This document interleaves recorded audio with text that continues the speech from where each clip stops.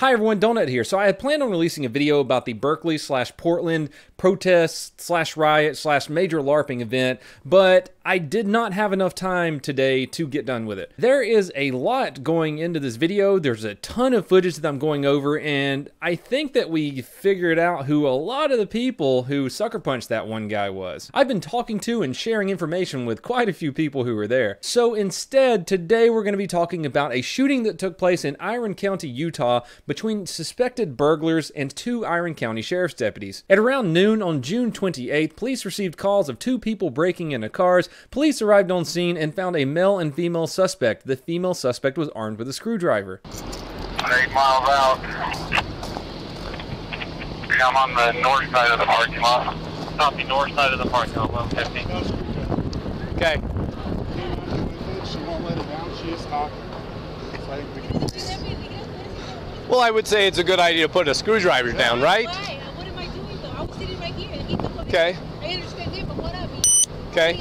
Well, I'm going to talk to you, but I don't want this guy next to you getting hurt, so I'm going to have you come talk. No, he's not going nowhere.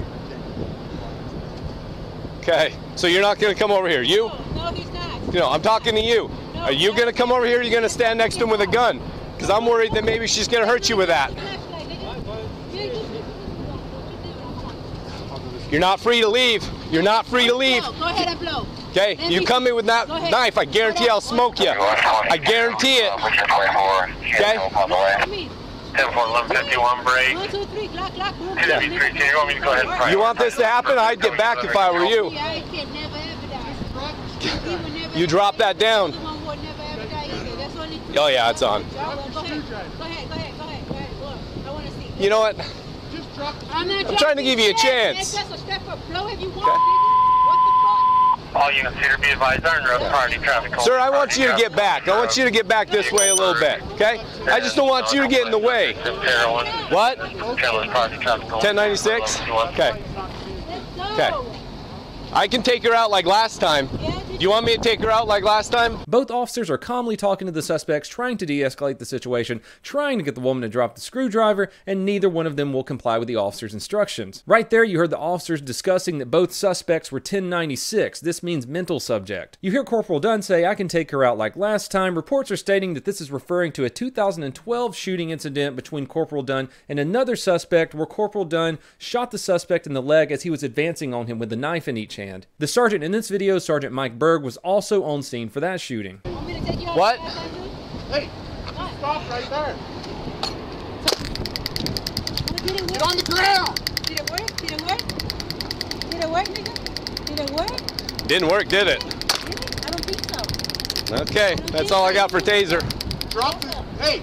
Wow, the taser didn't work. The officer says, "Well, that's all I got for the taser," and then shoots her twice in the right knee. Okay, that's all I got for taser.